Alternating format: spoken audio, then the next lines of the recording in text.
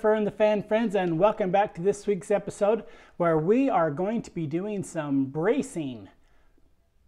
In order to make those braces, we've cut little strips out of these old pieces of wood which used to be our previous floor, and we're using them kind of as like a T-brace. So it supports from the ceiling down to the floor in 3 different areas here. Let's go up to the top of the trailer and I'll show you. Here at the top of our trailer we have our spars that go along here and our beams that go here. And what we are doing with our braces below is we're pushing our ceiling here, pushing it up against this spar. And then I run a bead of thick glue through here so that it can run underneath that spar, and so the wood will attach to this. It's a lot of information just to say you're gluing the ceiling to the top beams. Anyway, so we've done that, and in order to make the glue not run through here, on the opposite side, I went ahead and put a bead of silicone caulking just to kind of plug up that line along there, and then I went ahead and poured the glue. So what we're going to do now, as you can see, we have kind of a gap between here, so we're going to add glue to here, and then we're going to add our more braces down below to push this panel up against our beam here. So let's get to installing those extra supports. We added our extra row of bracing along here. Now we're going to go ahead and do some tacking with our air nailer. Now we'll just tack those on the edges for right now.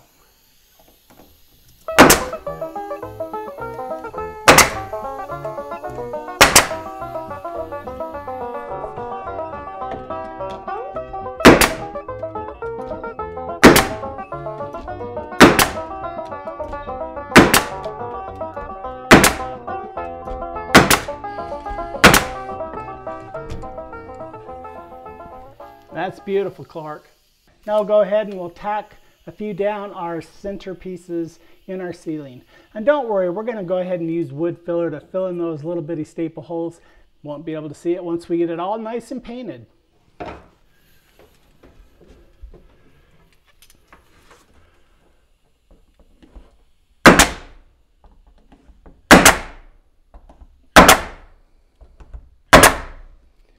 All right, we're done with our tacking of our ceiling.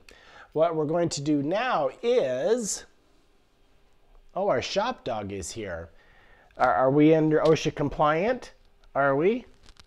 Yeah? You want to be on film? It's okay. Yeah, that's our shop dog. Can you say hi to the camera, Philip? Are you a good boy? Yeah? You're a good boy. That's a good boy. He's a good boy. All right. So many of you might have noticed we've been missing in action for a couple of weeks. Well, I have been busy working on the trailer, among working on other, but I didn't feel like you needed to see me sand all 8 of our doors and repair a few of them that I kind of made a Fur in the Fan boo-boo on. I wasn't going to tell you, but one of our viewers suggested, well, maybe you should go ahead and have that as a Fur in the Fan moment. Well, as I put one of our doors, all right, 2 of our doors in our wall, or in our frame, I found out that it was just a little too short this way. And so instead of making a new door, I just did a little secret thing and added a little bit of wood to this side, a little bit of wood to this side, and it fits perfectly. I won't tell you what doors they are though, you'll have to look for those yourself. Hopefully after we paint it, you won't even know what doors are a little bit wider. Now that we have all of our doors sanded and sized and ready to go on the frames with our hinges and our latches, we're going to go ahead and wipe them all down, and we're going to go ahead and put a nice primer color of paint on our doors and our frames and our shelves and our partitions, and we're going to paint up a lot of stuff. I'm going to do this 2 different ways. The frames I'm going to go ahead and spray, and the bigger planks I'm going to go ahead and use a roller on. Just as a little bit of a heads up, we finally have our door latches that I have chosen, and I picked out our hinges, but they're stuck somewhere out in shipment land. So hopefully in 2 more weeks we'll have our hinges. Do you want to see the latches? I'll show you the latches.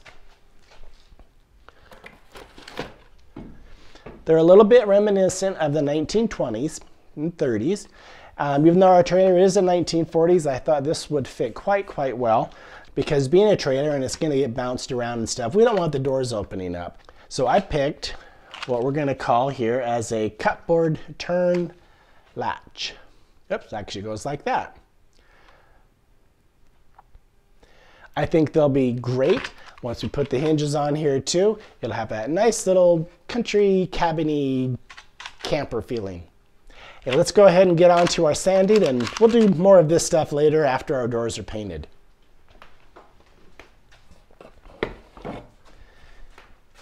Did I say sanding? No, no more sanding, no. We're gonna clean up our wood and we're gonna put our first coat of paint. This first coat of paint is not the actual color we're going to use. It's just a primer base that I'm putting on all of our wood. And once we have that painted on, we're going to do a light sanding, and then we'll put the actual color on. Speaking of paint colors, I know we're going to get to spraying in a minute. So thinking of paint colors, my assistant and I went to our local hardware store and we picked up paint samples. And the challenge is to be, what color are we going to paint the inside of this trailer? As you know, our steel frame is kind of a light green apple mint color, and the inside here, I'm trying to decide between these colors. We have kind of whites, we have kind of yellows, we have green. As you remember in the beginning, our trailer was first colored kind of like this, but a little bit darker. And it was repainted more of a yellow color here. So we're still deciding on color. If you have a suggestion of what color you think the inside of this should be, go ahead and let me know. I think I have a few favorites in here that we're gonna work with. But stick around as we continue to move on our build, and you'll get to see what color is chosen. Now, finally, let's get over to the paint. Wow, as you can see, I've pulled all of our pieces out of the shop. We have been busy. We have our original rear kitchen cabinet from months ago. That's our bench. We have all of our doors, a shelf, we have our frames. Lots and lots of woodwork in this project. Let's go ahead and get to painting. We're going to start with the big surfaces and rolling. Okay, we've set up our table. We have some little sticks here to keep our pieces up off of the table. And now we're just gonna wipe down each piece as we go to get all of the sand, dust, and stuff off. We have kind of a damp rag. It's not soaking wet, just damp. That way we can pick up any of the little sanding fuzzies and hopefully not have that in our paint. We will be doing very light sanding after this initial primer sand so that we can have a nice clean surface when we put our actual color on.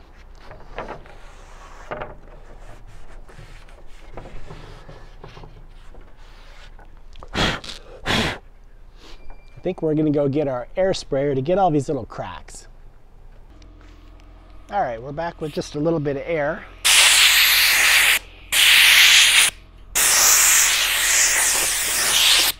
Want to make sure this piece is nice and clean.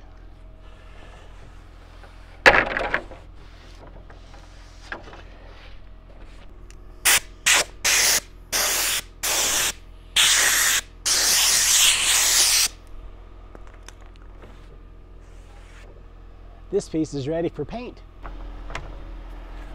Our first color of paint, or primer. Now we're just painting the surfaces. We're not going to paint the edges, because the edges where it's going to be glued, we don't want any paint there, because paint doesn't stick to glue, or glue doesn't stick to paint. So how are you going to paint the inside edge here? I'm going to save that for the sprayer. Rollers are great for flat surfaces, and sprayers are good for inner surfaces like that. As you could hear in the background, our air sprayer just turned off, or our air compressor.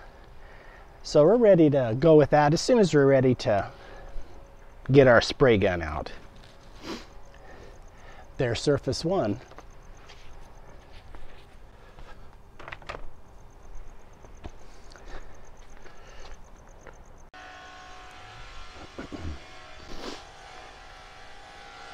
Well, we have 3 more pieces. We're going to go ahead and paint up all of the rest of the flat surfaces on both sides, and then we'll show you how we're going to spray the other pieces.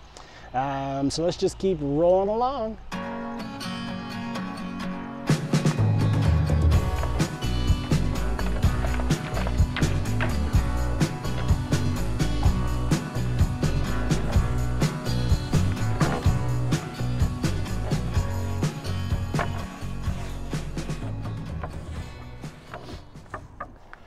Well, here's a happy sight. This is our kitchenette cabinet that goes in the rear of the trailer. We're finally getting around to painting it. I'm excited.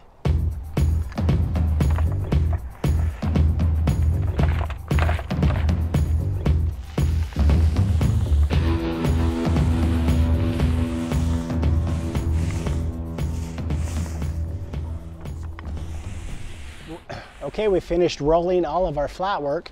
Now we're going to go ahead and start on our panels. We're running out of sunlight here, so we're going to be able to do a few of them, but I'm going to have to probably finish some tomorrow or the next day.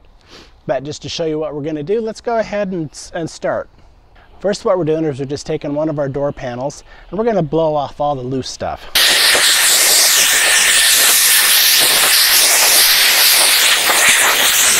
Making sure to get down in all the cracks and everything.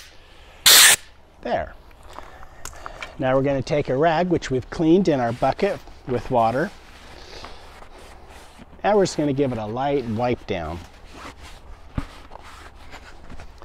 This will take care of any of that fine dust that we have. Okay, one panel ready to be sprayed.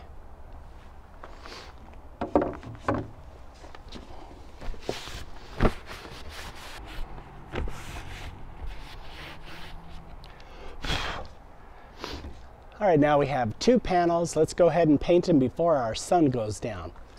We thinned up our paint just a little bit using the water, and now we're just going to take it over to our table. Lay it down just like so. And we'll take our other panel, do the same thing. Pretty easy. All right, now.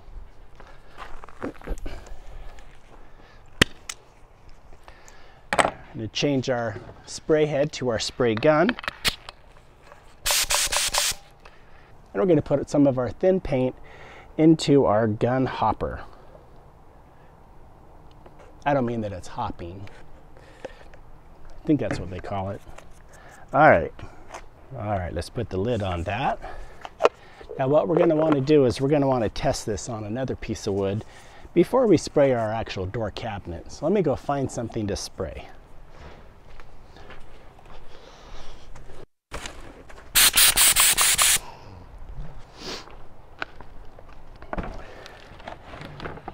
Here's a nice lovely box.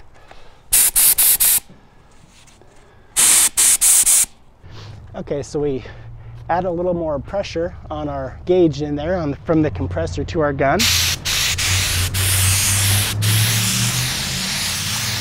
And we have a nice even light coat.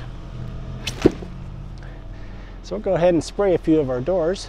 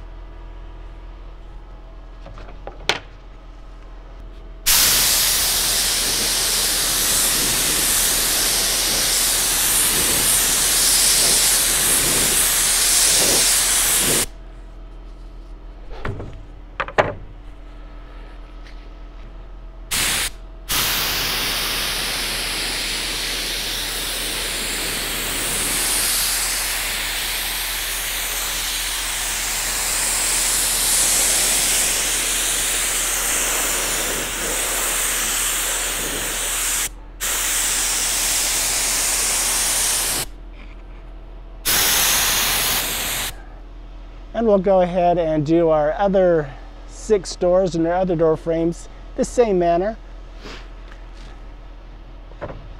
But as for today, we're losing our battery on our camera and we're also losing our sunlight.